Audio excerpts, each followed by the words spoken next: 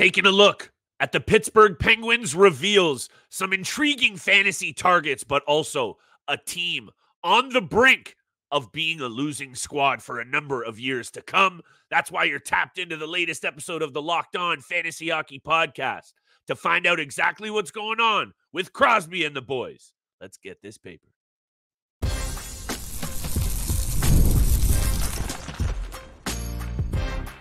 You're Locked On Fantasy Hockey, your daily podcast on fantasy hockey. Part of the Locked On Podcast Network, your team every day.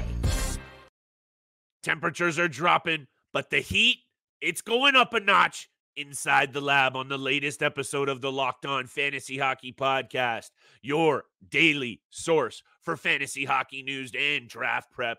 What is going on, everybody? Shout out to the everydayers holding us down, making us your first listen every single day. Today's episode is brought to you by our friends at FanDuel Sportsbook. Right now through September 22nd, all FanDuel customers that bet $5 get 3 weeks free of NFL Sunday Ticket on YouTube and YouTube TV. Visit FanDuel.com/lockedon to get started. Mr. Roden, giddy up. You know I like talking about Sidney Crosby. You know I like talking about these Pittsburgh Penguins. But as I alluded to off the top, we know that window for winning has been rapidly closing, and I think this really is the last kick at the can for this core. I don't know what you think. Over to you right away, my friend. You know who's in the number one spot, one of my favorite players to ever grace an ice surface. But after that, let's talk about it. Who are you looking at, and what do you think about this Penguins team this season? You like talking about Sidney Crosby, the guy anytime assists Crosby. Anytime Crosby assists, yeah. That's Sidney Crosby. Yeah, we like talking about Sidney Crosby, and that is his boy over there. I mean, if you were following Flip for his big time bets and his pick of the night, you saw Sidney Crosby anytime assist was there all the time, and it hit, I want to say 97% of the time. So he is absolutely incredible. Let's call it 90. But absolutely incredible with the Flips picks over there. Big time bets, getting after it. And we'll get after it again this upcoming season, just like Sidney Crosby will for the Pittsburgh Penguins, heading into his 20th season in the National Hockey League. It's absolutely incredible, the career that we have seen. Generational talent, one of the best to ever do it. Honestly, I think there could be a very strong debate about the best in the National Hockey League history. There's a lot of names out there. Sidney Crosby has to be in that conversation. I know it's Wayne Gretzky. I know that's the consensus, but there could be a debate about it. Sidney Crosby, though, comes in at the number one spot off the board in the draft from this Penguins organization. To me, he is a second-round pick. He has just fallen down into that second round right now. Again, even in a 16-team league, he's still in that second round for me, but such a strong player. The fact that he is still getting back-to-back 90-plus point seasons. He's playing a full 82-game regular season as well. He's been healthy the last 2 years, but back-to-back 90-plus points at the age of 36 and 37 years old.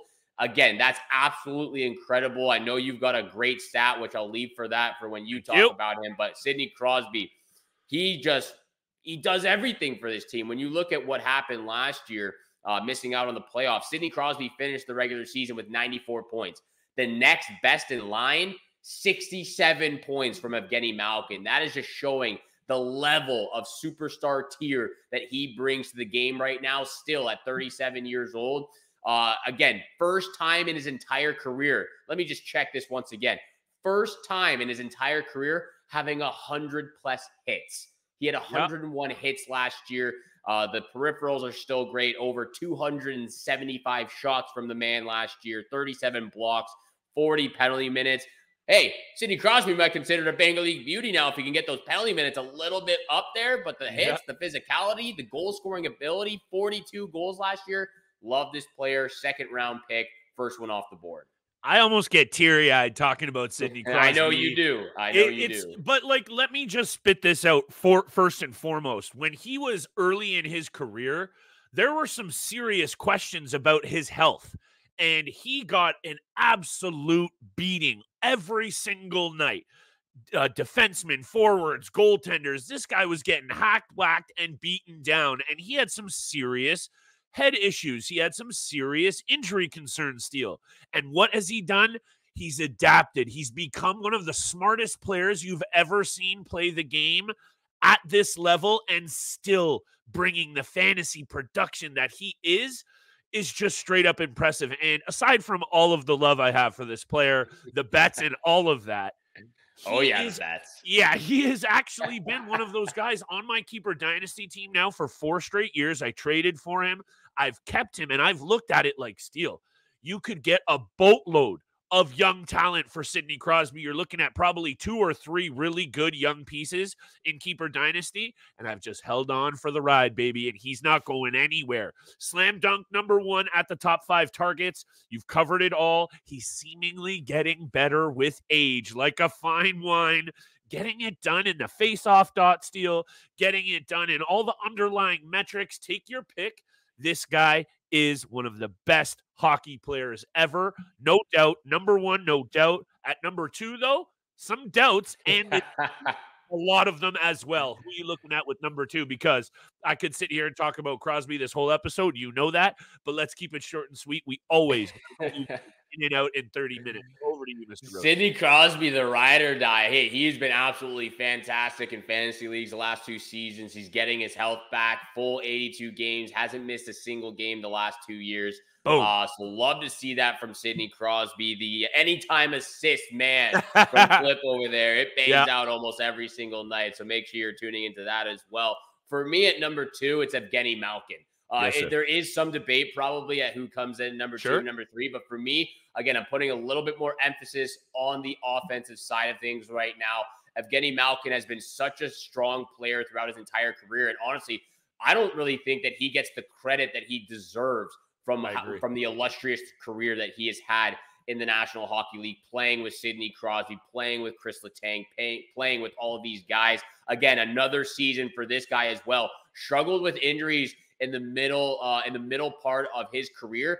Last 2 seasons, didn't miss a game. Last year went down from 83 points to 67 points, working on his defensive game as well. But besides you're not really going to get much of blocks and hits from this player. It's not part of his game. It helps a little bit, but 199 shots, a definite regression last year compared to the year prior. But I think Evgeni Malkin can still get up to 70-plus points. 70 to 75 points is where I'm putting him at right now. I still don't think you're going to really take this player until double-digit rounds. I'm looking at 8, 9, 10.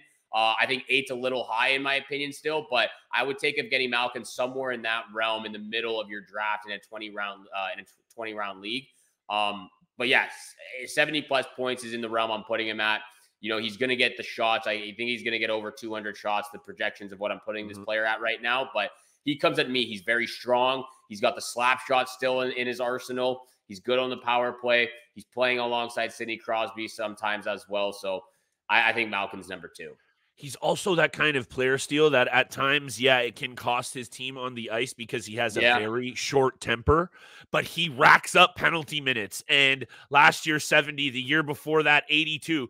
This is a guy who's put up triple-digit point seasons and triple-digit point penalty minutes. Sorry, not triple-digit point, but triple-digit penalty minutes. And some of those nights that Malkin goes off for a goal or 2 and a couple of boneheaded penalties are usually the weeks that you win your weeks. And I'm not saying that's just because of Malkin, but he's that type of player. He comes in at number 2 for me. Also, Steele, these guys are winners. And with this on the edge tipping point like season, all of the metaphors you want to throw in there, they know that they're at the end of their rope here. And him and Sid and Letang have been one of the best trios to ever play the game and stay together, winning this franchise multiple cups. So I like to read into it a little bit more and think that maybe he does get right back into that 70-point realm, 75 points. So I'm with you wholeheartedly. Malkin at 2. Let's talk about the rest of the Penguins. Perhaps a sneaky ad that doesn't hit the top 5, Steele, but I'm looking at because he came in late in last season and he played very well for this Penguins team. We'll talk about it. We'll talk about the goaltending and a lot more right after the break. Today's episode, however, is brought to you by our friends at eBay Motors. Passion, drive, patience. The formula for winning championships is also what keeps your ride or die alive. eBay Motors has everything you need to maintain your vehicle and level it up to peak performance. Superchargers, roof racks, exhaust kits, LED headlights, and more. Whether you're into speed, power, or style, eBay Motors has you covered. With over 122 million parts to fit your number one ride or die, you'll always find exactly what you're looking for. And with eBay Guaranteed Fit, your part is guaranteed to fit your ride every time or your money back. With eBay Guaranteed Fit, you're burning rubber, not cash, with all the parts you need at the prices you want. It's easy to make your car the MVP and bring home huge W's. Keep your ride or die alive at ebaymotors.com. Eligible items only. Exclusions apply. eBay Guaranteed Fit, only available to U.S. customers. And once again, thank you so much for tuning in to the Locked On Fantasy Hockey Podcast, making it your first listen every single day.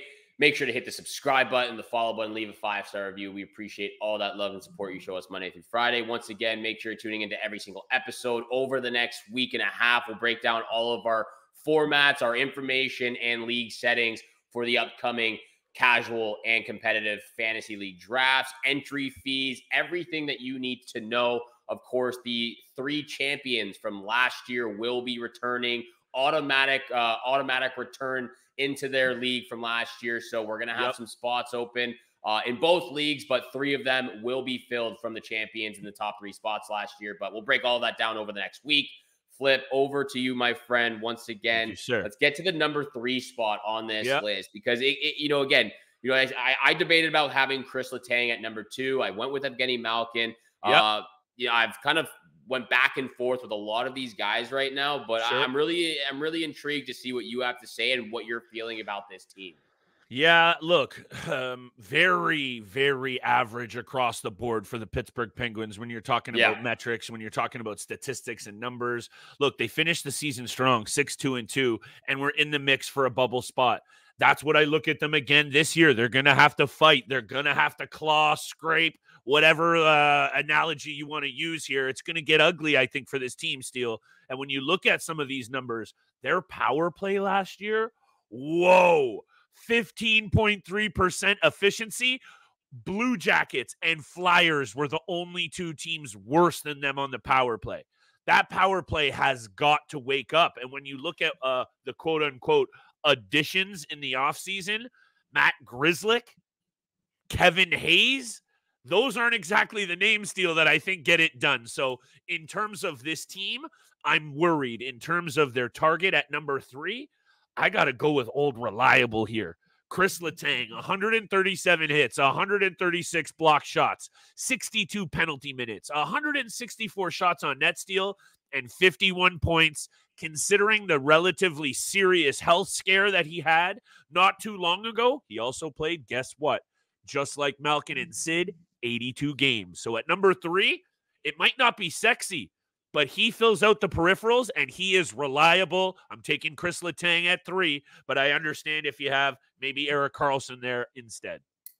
I also have Kris Letang at 3. And again, it was it was interchangeable with Evgeni Malkin and Kris Letang for that number 2 spot, but I went a little bit more emphasis on the offensive side. Again, a bounce back season I'm expecting from Malkin to get 70+ points, but Kris Letang is number 3. I think with all of these guys that we've already talked about, again, even with the great production and the great health that we've seen from them over the last 2 years, in the back of your mind, the injury concern still realms, walks around. And especially with Kris Letang, who has had some serious issues, blood clots. Again, we all hope and pray that he's fully healthy now and that he's back and everything's all great. But in the back of your mind, it has to be there about this player. So I do have Kris Letang at number 3 for all the reasons you just said. 51 points from Letang. The peripheral categories stand out, over 135 plus blocks and hits with 160 shots, 62 penalty minutes. Could be considered a banger league beauty because of that as well.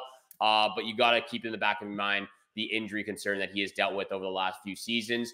At number 4 for me, this one's tricky as well. It really does come down to Erik Karlsson and Tristan Jarry. It just really depends on, it really depends on who you put more emphasis on and who you put more faith into, the goaltending or the defensive side of having Erik Karlsson, who's on the first power play unit, who gets over 24 minutes of average ice time, and how much do you trust Tristan Jarry to have a better season than what we saw last year. Really struggled with his game.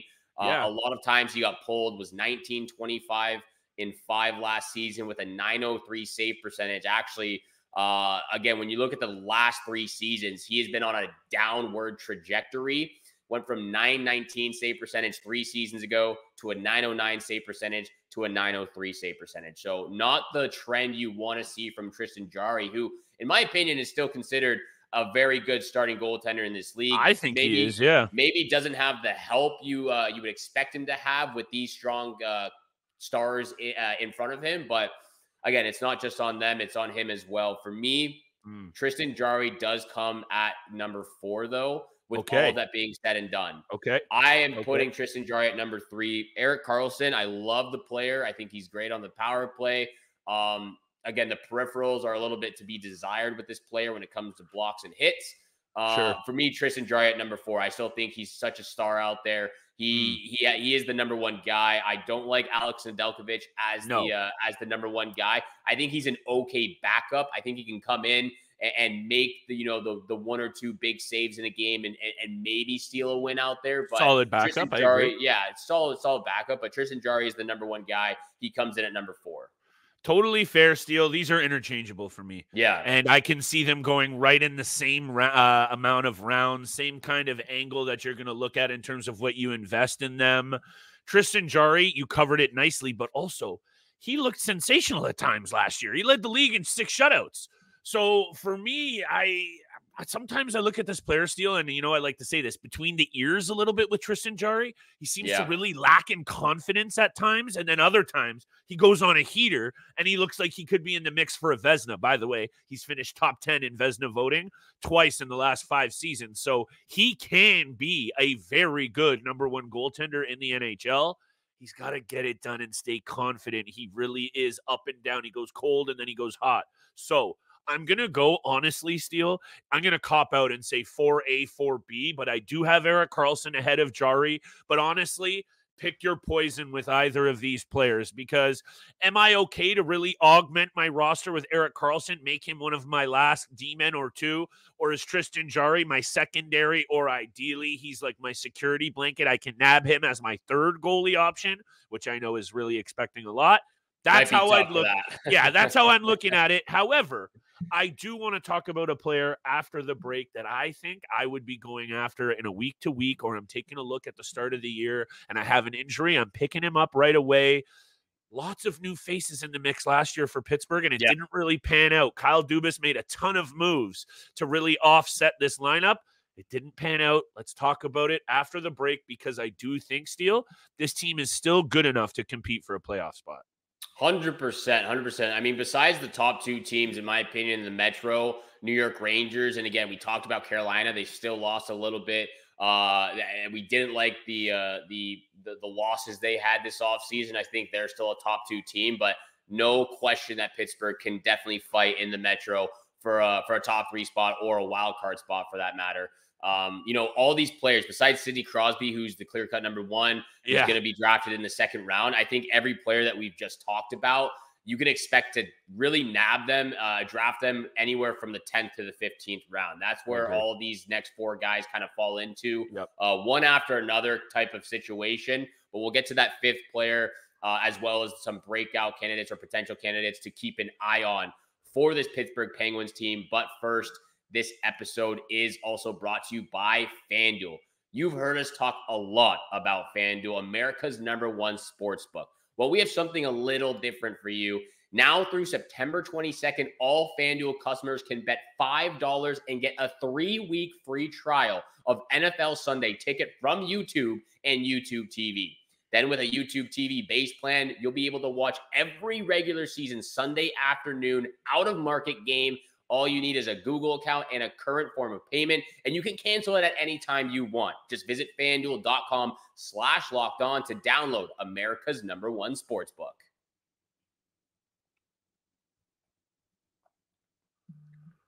And thank you so much for making the Locked On Fantasy Hockey Podcast your first listen every single day. Continue to hit the subscribe button, the follow button, Flip, and I appreciate all that love and support you show us. Monday through Friday is what you can expect starting in the month of September, back to 5 episodes a week. So thank you so much for tuning in throughout the entire summer. Love y'all out there. We appreciate y'all. Thank you so much for all of that. Flip, number 5 off the list for the Pittsburgh Penguins this season. Who are you looking at? Yeah, it's so, like I said just before the break, Erik Karlsson and Tristan Jarry are the 2 names here. I think we've covered all the angles with this Pittsburgh Penguins club that really need to be covered. Look, looking at these line rushes, Anthony Beauvillier comes in to play with Lars Eller on the 3rd line. They bring in Kevin Hayes in the offseason to shore up the middle a little bit. The blue line, I have concerns. If Tristan Jarry doesn't perform, Steele, this team is going to be in tough to make the postseason, even though it's Captain Crosby that carried them for most of the year. And let me spit out that stat that I almost forgot about. He hits the 1,000 assists mark this year, by the way. He moves into 10th in all-time scoring this season, and he also registers his 19th consecutive point per game or better season. Only Wayne Gretzky has ever done that. It really was Crosby pushing this team forward last year, Steele, and he's going to need to get some help. I don't know who's going to do it, though, because as much as those are the 5 guys off the board, Brian Rust, Rickard Rakell, these guys are going to have to do something. And the player that I'm looking at, Steele, and I want to pull up his stats because I read it the other day, but he came in right before the deadline, in Michael Bunting. And that's the player that I'm looking at as a very sneaky. I'm not drafting him because I'm a little bit worried about his consistency, but he came in 21 games for the Pens last year, had 19 points, threw his weight around 25 hits. So the top 5 are the top 5. They also come with their own risk aside from Sid. After that, though, if you have to get crafty, it's Brian Rust, it's Rickard Rakell. Hope something happens from him. But really, Steele, I'm keeping my eyes peeled on Michael Bunting because playing with a guy like Malkin and getting some power play time as well, fresh start, maybe finally we see Michael Bunting return to the form that we saw him in with the Maple Leafs, 55 points in 81 games, making him very fantasy relevant. Yeah, I think Michael Bunting is definitely a strong consideration going to next season. I think, not draftable, under the radar, let's say. Under the radar, maybe draftable towards the later state, like last pick of. Yeah. But I like what you're saying as a week-to-week basis. Maybe one of the guys at the beginning of the season doesn't start well. You look at Michael Bunting, you pick him up, and he kind of picks things off playing on that top 6 line with Evgeni Malkin or Sidney Crosby. One guy that I'm really interested in, again, I don't think I'm going to draft him, but I'm going to keep my eyes peeled for what he does at the start of the season, is the newly acquired Rutger McGroarty from the Winnipeg Jets. Obviously had some high demands and expectations about what he wanted this season. Yes. He believes he's NHL ready. He believes that he's first power play ready. He believes that he should be in the top 6 forward group, and that's what he's getting now with the Pittsburgh Penguins. He's going to be playing projection-wise with Evgeni Malkin and Michael Bunting. So I think that's a very interesting name to keep an eye on over the last 2 seasons. I agree. The University of Michigan, 52 points in 36 games, 39 points in 39 games the year prior to that. He does have the goal-scoring touch and the goal-scoring ability. I think playing alongside guys like, again, Sidney Crosby and Evgeni Malkin, Kris Letang, getting all that veteran presence, leadership, you get all of that around you, and he's going to have that over this next season to really develop his game. You can see his contributions. And then a guy, again, I didn't really like the way all of the news was coming out about these high demands and expectations. So maybe there is a little bit of attitude. Maybe there is something in between the ears that maybe Sidney Crosby and Evgeni Malkin can kind of snuff that out real quick and get him to a right mindset where he's comfortable, he's confident with his game, playing in this group with the Pittsburgh Penguins, because he's got a chance and an opportunity to play with one of the best players to ever do it in the National Hockey League. So I like you saying Michael Bunting as a week-to-week option at the beginning of the season, see what's going on. I'm keeping an eyes peeled for Rutger McGroarty and see what he does at the beginning of the season as well. But there's a few options out there. They bring in Cody Glass, Kevin Hayes, on that 3rd line. So interesting guys to bring into that bottom 6 group. I really do hope that Cody Glass can find his game and really get his confidence at the NHL level right now, because he's been moved around. he's been tossed and turned and just hasn't seemed to work out for him. So maybe this is a good opportunity for Cody Glass. It's very true. I like that you bring up Cody Glass. My first ever professional interview, I interviewed Cody Glass at a Upper Deck card signing event in Toronto, and he was drafted by the Vegas Golden Knights. Very high prospect, looked real good in the juniors for at the international level. So I like that you bring him up. These are some of those low risk, high reward scenarios that Kyle Dubas is trying to run out here because of his cap restraints. At the end of the day, Steele, this team runs through 87. It will go as far as he carries it realistically. And if last year was any indication, Steele, he's more than capable, and he smells those opportunities going out the window, and you will see another sensational year from 87. The rest of this team, be very wary with. We talked about the Buffalo Sabres on yesterday's show, talking about the come up, positivity, lots of young angles, fantasy gold mine. This team, not so much, maybe riskier, a lot older pieces, injury concerns. So be wary with this other than Sidney Crosby. 100%. Yeah, he is second round bound. Everyone else falls in that 10 to 15 round area of where you're going to draft him. Still draftable, but not as high as number 87, the man who does it, who runs it by himself pretty much. So that's the top 5 targets for this Pittsburgh Penguins team. Thank you so much for making the Locked On Fantasy Hockey Pod your first listen every single day and tuning in for today's episode. Make sure you also go check out the Locked On NHL podcast, where the season never ends, providing national expertise with a local perspective. Part of the Locked On Podcast Network, your team every single day. Once again, from both Flip and I, we wish you good luck with all of your summer bets. Continue to stay tuned for all the information and breakdown of our fantasy listener leagues, casual and competitive. And we shall see you back here again tomorrow. Peace.